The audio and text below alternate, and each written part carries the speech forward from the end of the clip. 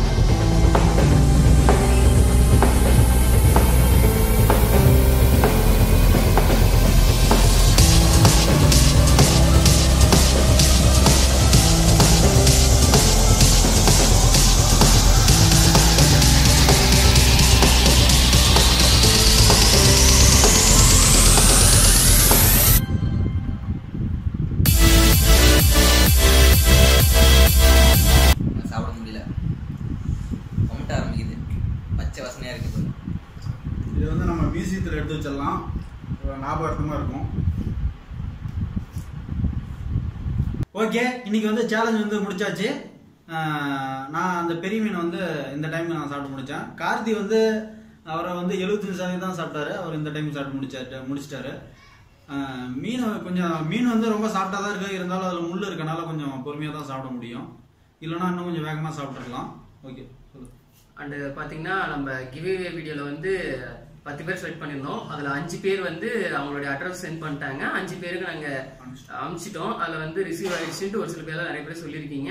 அதே மாதிரி இன்னும் 5 பேர் அட்ரஸ் இன்னும் அனுப்பாமல் இருக்கீங்க. நீங்கள் போய் அந்த வீடியோவை பாருங்கள். அந்த வீடியோ லிங்க்கை நான் மேலே கார்டாக கொடுக்குறேன், இந்த இடத்துல இருக்கும்.